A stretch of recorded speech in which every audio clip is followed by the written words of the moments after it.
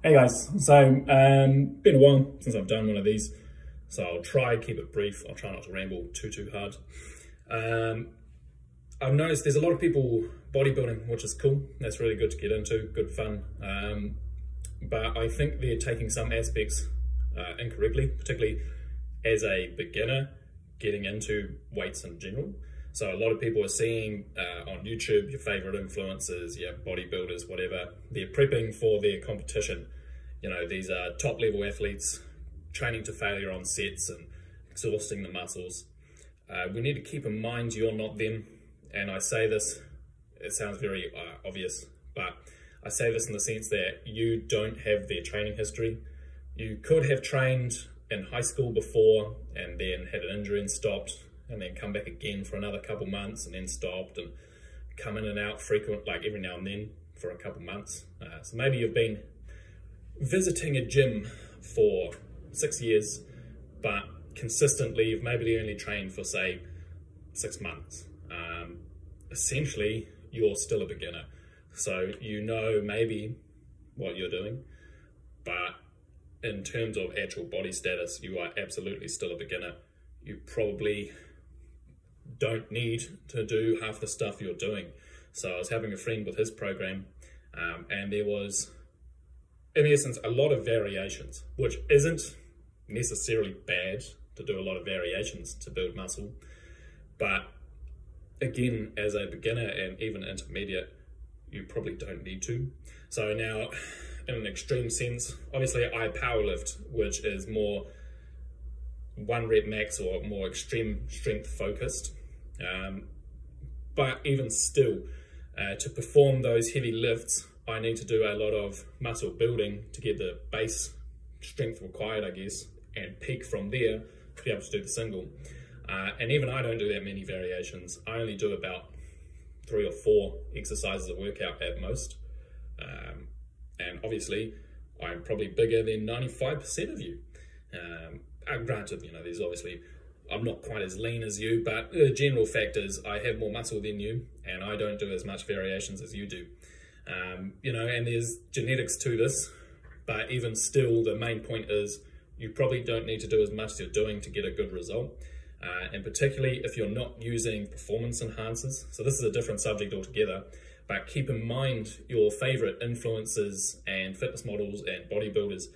If they're a professional, they are probably going to be using something to help them perform better, all right?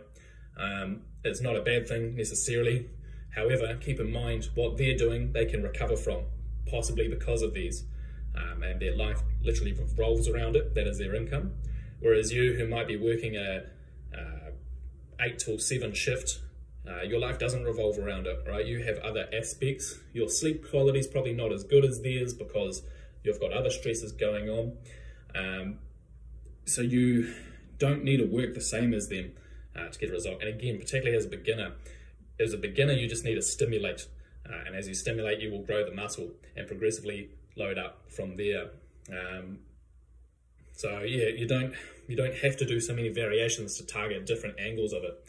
Pick one, do it well, and then pick a different variation. So maybe go that for 3 or 4, get really good at those, get strong in those, and you'll actually probably build the muscle at the same speed, if not quicker, because you won't be as exhausted and you'll have better quality output in it.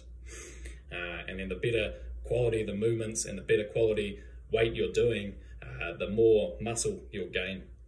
So the other side on this tangent, and the main actual purpose of this 4 minutes in, was a lot of people like to train to failure on their bodybuilding exercise to exhaust the muscles. That is a very good approach, but I think on the exercise selection, it is a poor choice. So a lot of people are going to failure on things like a bench press, which is a free weight movement. Free weights are really good. However, so things like a barbell bench press, deadlift, or squat, I think training to failure on is a very poor idea, because one, you're ingraining really poor motor patterns. So if you have a shit bench press technique, and you constantly do that for say hundreds of reps over a month, so thousands over a year, you're going to hurt something. Whether it's in 1 year, 2 years, 6 months, it doesn't matter. If you're moving it poorly because you're constantly fatiguing it and ingraining that poor pattern, it's going to bite you in the ass. So instead, I would suggest for those type of movements, so again, your free weight squat, deadlift and bench press, where you have those variables when you get tired, your shoulders might roll out and coming down awkwardly. I would suggest going to movement fatigue instead on those, because it is more complex. So instead, keeping the form right, loading up the weight as you can and progressively strengthening it, but loading it up until maybe on that last rep, maybe then your shoulder rolls out. That's when you stop, okay? That's when you rack it, and you can either have a breather, try another set, and see how that moves. So that's more of a powerlifting principle, but it will apply very well to bodybuilding, because the better, more efficient your movement is, the more load you can do. The more load you can do, the more tonnage a workout. The more tonnage each workout, the more muscle breakdown there is, and the more stimulus you'll get. So really focus on the movement quality on those more complex exercises. Go to failure instead on something like a machine, like a lat pull down, tricep pull down, whatever. Dumbbells might be a better option, just because you can drop them, you know what I mean? Whereas you can't really drop a barbell on yourself too well. Things like a leg press within reason. Obviously, if you're doing like 400 kilos on that, it's a bit awkward to go to failure on. Or leg extensions or leg curls, you know. Something simple.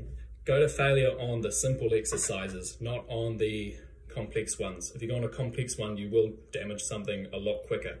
Whereas in this tricep pull down example, I mean, when you go to failure, the rope doesn't move or whatever. So you're less likely to damage yourself, really. Anyway, food for thought. I hope this ramble helped, or if it didn't, at least you got to hear my silky voice again.